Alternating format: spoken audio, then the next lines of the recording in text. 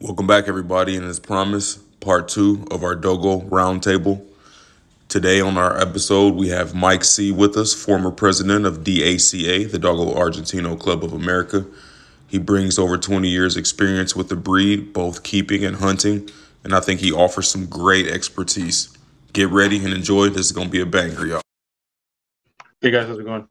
So I don't know how much is going to be up there as far as history, but I was president of the DAC in the early 2000s, and started hunting with Dogos probably in the mid 90s with the Rinkins down in Texas, when there was really no one else was doing that with Dogos here at the time, and I kind of got off on my own hunting with Dogos probably around 2000, maybe 98, might have been a couple years before 2000, somewhere around there, and so I had about 20 years with the breed.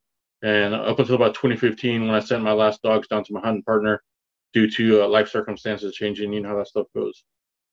But yeah, so like me and Mitchell just talked about the other day, kind of plays into the same thing Gerardo was, Horacio was just talking about, which is that dogs now versus dogs back in the day, and how they're treated and how they're handled, and really the reality of the world that we live in right now, and being able to preserve the Dogo's instincts going forward. I think it's going to be challenging, because being able to hunt, drop dogs and hunt, and people that have the ability to do that, that's a dying breed, man.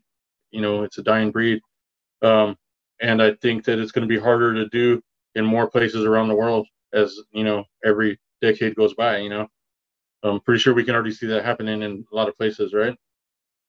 So I think that, like you and I were talking about, it's going to be challenging to try to preserve the instincts and temperament of the Dogo, because it already suffers as right now compared to how it was, 20 years ago and 50 years ago, right? The dogs we have now, because they live in people's houses and not on ranches, like they have a different mentality.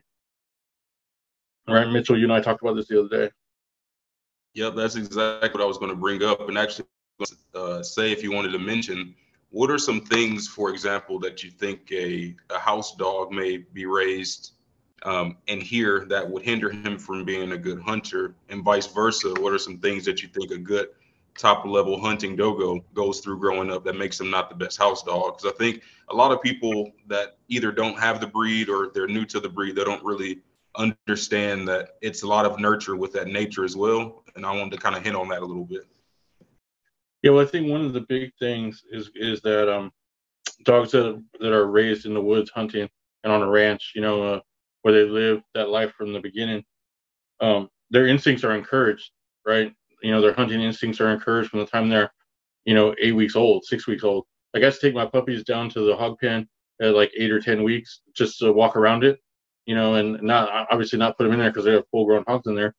But at 8 weeks old, 10 weeks old, as soon as they could walk, I'd just take them down there and they would just be around hogs and boars. But I'm going to tell you, little Dogo puppies, 8-week-old Dogo puppies, see a boar, and all their hair in their back bristles and their tail goes straight up. And when you see that happen in a puppy that's 8 weeks old, the fire's strong in them. Like, that's what you look for. You look for that one that has that fire, and already he's telling you something at that age. So obviously you're not going to let him get in there, because that boar would eat him like a little Dogo McNugget. But just to expose them to it and be around it and see it and smell it and know right off the bat that he hates him, like it's in his blood to hate a boar, and they do. But so that's what doesn't happen when you raise a dog in the city. Like, you don't have exposure from day one to their instincts, right? And like you and I talked about, and Mr. Mason touched about this in the interview that I shot with him the other day, which is that when dogs that grow up in the city are told no every day of their lives. No, don't do this. Don't chase that cat. Don't chase that squirrel. Don't jump up on the couch. Don't do this. Don't do that. Like, they're told no about everything in their life. So when you go to take them hunting, it's hard for them to switch that off in their brain and just think, now I can do, now yes, now it's yes. Now chase, whatever it is I'm supposed to chase, run, leave my owner's side, go hunt. So that's the battle, and it's something that everyone's going to have to face going forward, because, like I said, the days of just being able to raise Dogos on ranches, are over for a lot of people, But yeah, that's really the challenge, is dogos that grow up in the city are told no every single day of their life, what they can't do, what can't give into their instincts, and then to just take them to the woods and ask them or tell them it's okay and expect them to perform, that's the challenge. I think that's a big factor. I've seen people a lot of times introduce an older dogo to hogs or even a juvenile that they expect, right off the bat should run right in there, and they're ready to get rid of the dog and cuddle it. But like you said, that dog's been told don't jump on the couch, don't chase the cat. When it did kill something, it got scalded for it. It's confused. They're not just machines. Even though we do want that fire to be in them, they're animals. It's not fair. I definitely agree Yeah, there. I think that's a big thing we always used to tell people when they were training their dogs is that exactly what you said. They're not machines. They're emotional, and they're sometimes they're going to do one thing, and the next time they're going to react completely differently. And there's an old dog saying, I'm sure Jimmy knows this one, is never brag on your dogs or your kids, because as soon as you do, they're going to embarrass you. Yeah. And it's the truth. That's it. It is I've definitely the learned the people that you listen to. The people that you listen to are the ones that don't talk highly about their own dogs. Normally, it kind of goes hand in hand. The ones that have their own dogs and kids on high horses, they never really live up to it in your eyes the same way that they see it.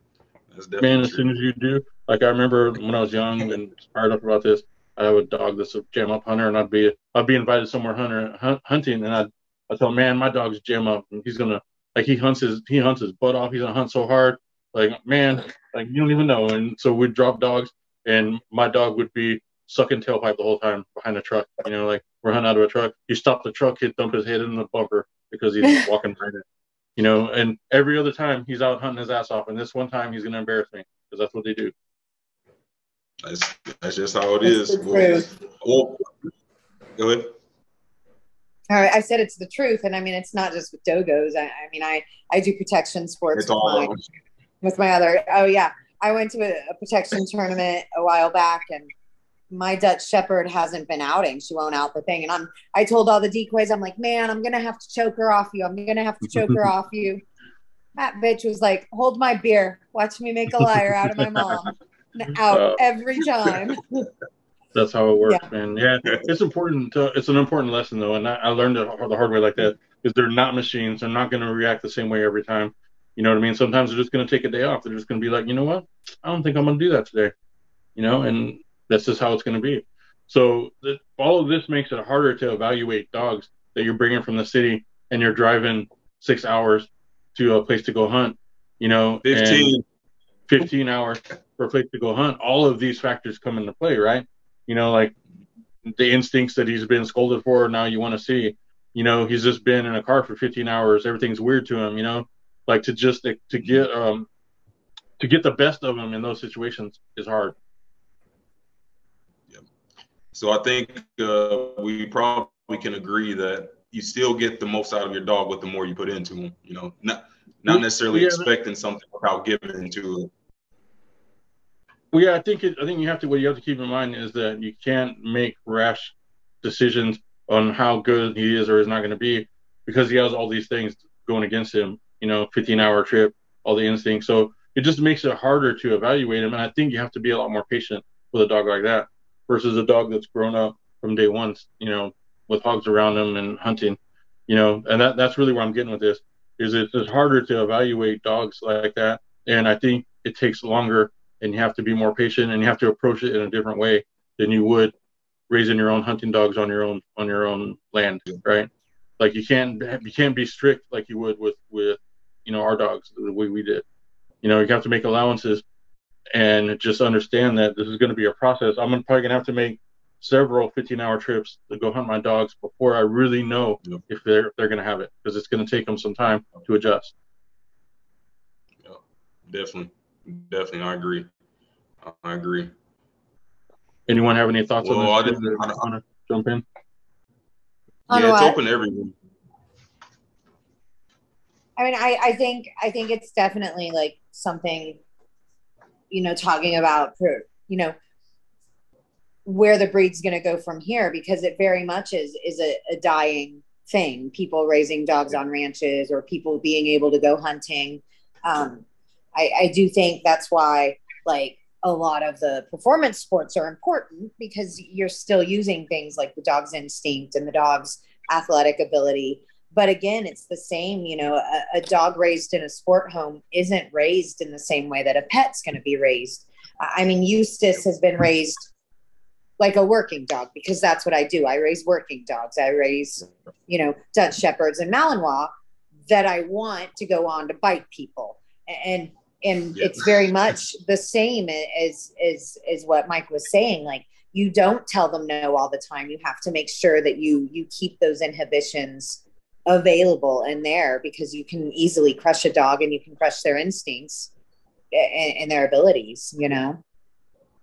That's good to hear that coming from you. I think a lot of people will need to hear that, because we would see a picture of Eustace on the ear of a hog. We see a picture of her maybe laying next to you in the bed, cuddled up. You know, it's very easy for a beginner to just say, like, why isn't my Dogo doing that? You know, I want to just do that. But there's a different story in the dog. There was a lot of work that got put into her that people don't see. You know, when I got Eustace, I was living in a townhome, and I had, you know, all these Malinois and stuff, and in my mind, I was like, God, I can't take her hunting. I can't do these things, but what can I do to help build these things? And I used to, and my best friend Cassie would laugh at me, but I would take chamois to work, and we have Sinclairs at work, and they're very wild, hoggish looking creatures. And I would rub these chamois on it, and I would take it home, and I would play games with her like I would a drug dog. Like, I would trail it or I would hide it, and we would search for that hog smell, you know, and then we would play tug with it. So I mean, I think that while you can't raise, not everybody has the ability to raise them on the ranch, there is definitely things people can do if they want to help a dog succeed in that way, you know? I mean, and we'll see. I mean, I hope to get another puppy soon, and I'm going to see if I raise it the same way, if I'll have the same luck I have had with Eustace. I mean, she is a very phenomenal hunter, but it could just be straight up, I'm very, very lucky to have her, you know?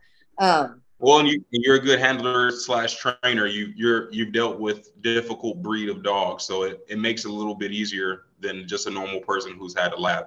That's what I try to tell people. It's a little bit different mind state having this type of dog than just having any other dog that you have, at least in my experience. Absolutely. Definitely. And yeah, I think that that kind of made me think of something, and that is when you're training a dog that's living in the city and you're taking them on these trips or whatever, like, you're having to cover a lot of ground on this dog's training in relatively short jumps, or, you know, like in other words, like you have a trip now, you may have a trip like 6 months from now, and you're expecting them in those 2 trips to learn a lot, right?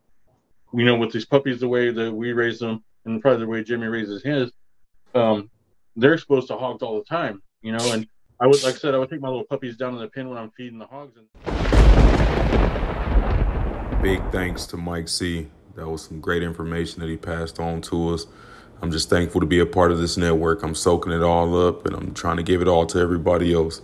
That's just part 2. We still got several more parts to come in this Dogo Roundtable. Great wealth of information. Y'all stay tuned. If y'all were able to stay this long, please like, share, subscribe, throw me a comment. Let me know what I can do better. This is all a work in progress, and I'm still just trying to get better as we go. Thanks a lot for sharing. Peace.